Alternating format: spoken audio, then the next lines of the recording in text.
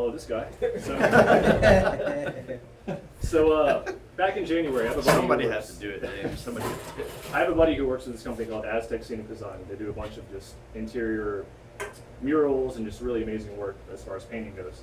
So my buddy, he's been in the 3D industry, just following 3D stuff the past, I don't know, year or two, trying to get me into it. So he calls me up one day, he goes, hey man, we have this idea. We're gonna make this 3D printed ceiling.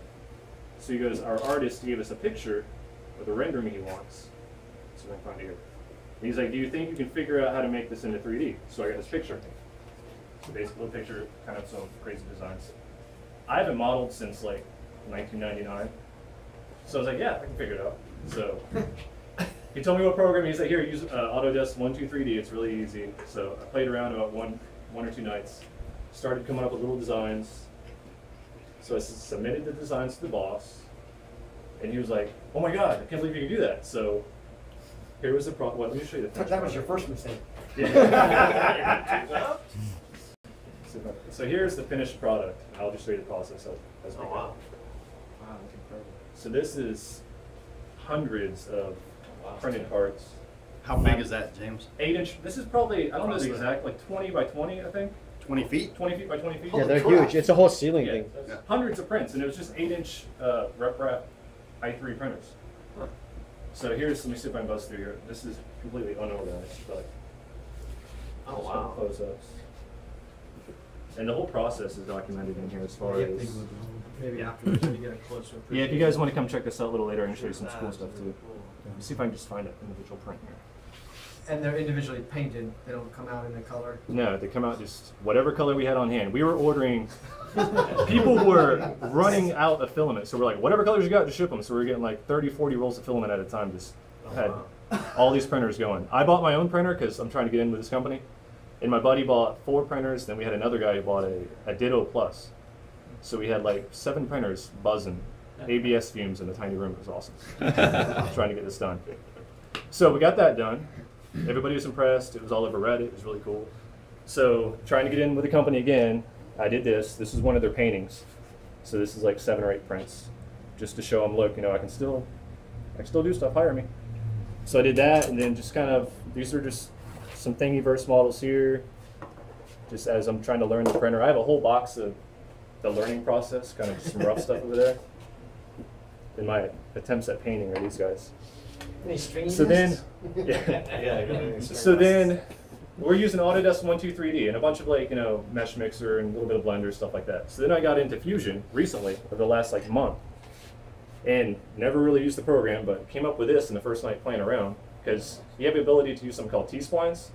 It's like it's a plane, but then you can just totally like grab the vertices and move stuff around. You can't do that in 123D, so it was awesome.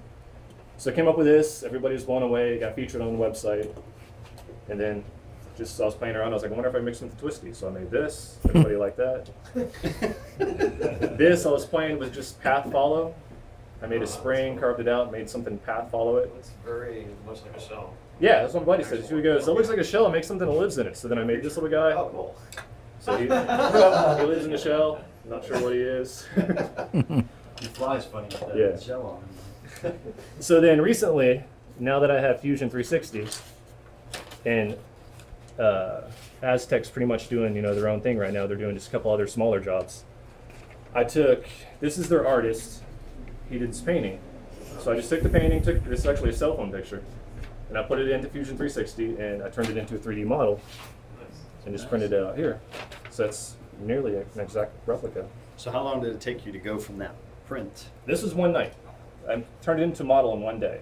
It took like 6 hours to go from, I did it at work actually. So. And I'll show you the 3D. Don't record that. Scratch that. Brought my laptop to work. No. So yeah, it took a couple days to print because I only have one printer, so it was like, and I had filament issues, so it was like 3 or 4 days to get all the pieces out. And here's a fail so you guys can see. I'm having heat creep issues, so I would get all the way like 90% complete, and then it would just print in the air. So I have dozens of these. That's nuts. I fixed it now. It's just I had to add more fancy. Oh, okay, yeah. This was a t-shirt. I'm sure you guys have all seen the Willy Wonka design on the t-shirts. Huh. So I took a t-shirt, turned it into a JPEG, and then converted it to a vector image, and threw that into 123D. and was able to manipulate it and turn it into a 3D printable object. You can make it like impressions. You put ink on it and make it. Yeah, make it like a stamp. Yeah. Actually, I Yeah. took Smear it. Aztec's design, and we did that. I made it all 3D for him. Then he made another one that was a stencil, so he can just go around to his work and spray paint his logo and stuff. You use a flexible material at Shapeways-Autodesk. Oh, Right, so right. Yeah, you could. I skipped you the very project. much could make a stamp. I mean, it's not probably stamp material, but you could do it. So that was the first ceiling. Yeah. So this got a lot of news. Autodesk was, wanting some pictures and stuff sent to him. So then my buddy goes, well, I want more creative control. This is him speaking. I want more creative control. I want to do a really just extreme 3D ceiling. So they found a client. This ceiling is 35 by 35, I think. It's really huge. This one, I didn't do any modeling on this. I just printed and helped assemble it. So this is just a really extreme, crazy, Well, weird you did- angles. This is some dude's home theater. So this is his ceiling in his home theater. This was thousands of prints. This took, I think, 3 months total from drawing to completion. And these artists are amazing. Ben Kremer, I think somebody here said he knows him. That might have been. These guys do some He's amazing amazing, finishing yeah. work. And that's Aztec Scenic Design. That's all happening here locally. Yeah, this is locally. I think this one was in maybe Ocala. But yeah, their shop is 20 minutes down the road here. That's awesome. Yep, so this one again, I can go all the way back and show you. We went picture crazy, sorry. As soon as I get some cool stuff, I'll slow down.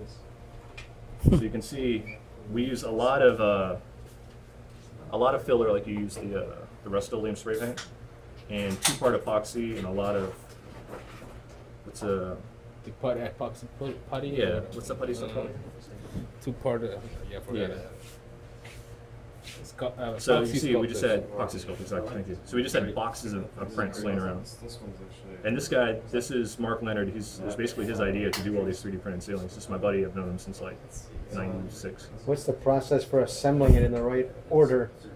You look at a picture, are they numbered? We had Is there any method to the yeah. madness? Yeah, I mean everything he does is kind of geometric. So he put out 35 by 35 square, then X'd it all off and made just quadrants. Gotcha. So they're Everything to a that we grid do, pattern.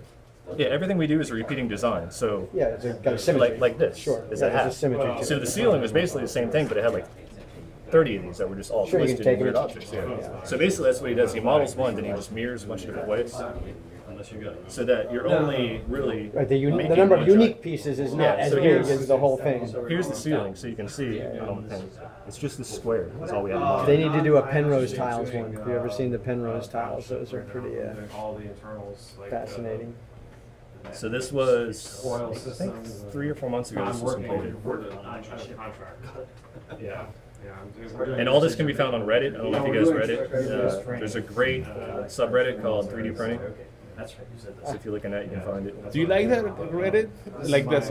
Every time I put stuff up, Well, I people don't- like bash. And full on. Yeah, I start haven't, hating. since I've been getting more involved, I haven't spent too much time. But yeah, when I first got into 3D printing, that's where I learned everything. I used to like it before, but now everybody people will be bashing it. And that's about it. I'm just trying to figure out how to make some money like this guy. All right.